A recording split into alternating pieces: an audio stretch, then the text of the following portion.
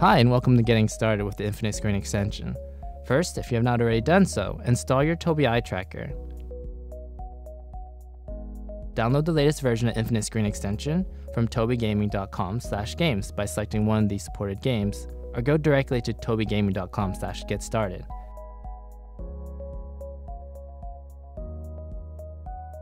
Run the installation file and click through the various screens. During the installation, you may be presented with a number of pop-up boxes that you need to accept.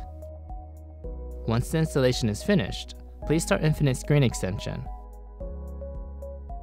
Please note that you'll need to download and install a third-party application called VJoy to play some of the Infinite Screen extension supported games.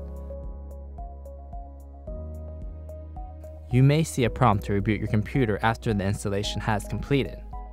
If so, please do so before proceeding. Now it's time to set up the games. Before Infinite Screen extension can be used to augment your games, we need to ensure that your games have written their configuration files to your computer.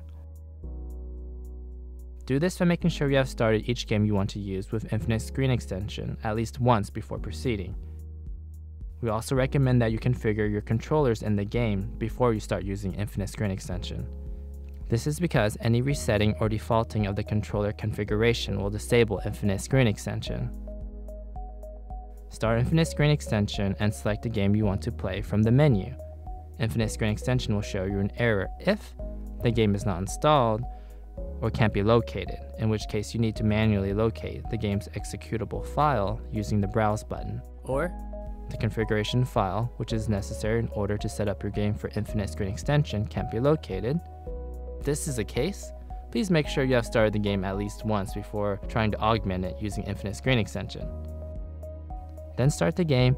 From now on, simply make sure Infinite Screen extension is launched and then start the game.